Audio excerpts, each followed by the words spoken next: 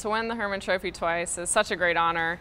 There have been so many great players to come before me to win that award, and all those players have gone on to do some great things, so I'm really excited to be amongst those names. And seeing the list of those players is humbling and scary, because you look at it and Mia Hamm is one of them, and I think she's probably one of the most legendary soccer players to ever play the game, especially for the United States. And I think it's pretty cool to be among the list with the MAC Hermann Trophy, and hopefully I can one day accomplish what they had in their lifetime playing soccer.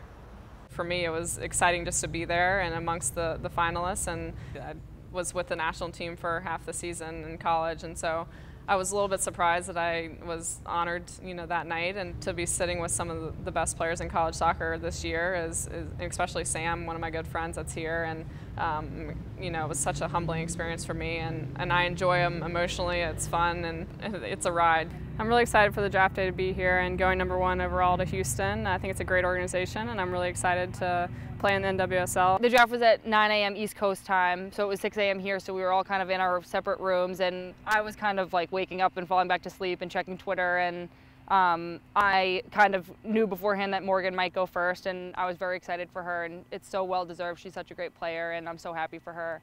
Well, I told her it was probably one of the most anticlimactic drafts in some ways, because everybody was speculating she was going to go #1. But, I think that's the thing about Morgan that's so impressive. I mean, she was so heralded coming in to college from high school. She'd won every award there was to win coming in, and yet here she has this amazing college career. She won the College Player of the Year twice, and I just think she's a special player in that sense, that she can, all the accolades and all the awards, I think, don't go to her head or anything like that. I think she's constant, very focused player, very driven player, wants to be the best, and I think has all the good values inside of her, the character values that I think is going to help her get there, and that's why she's been successful so far.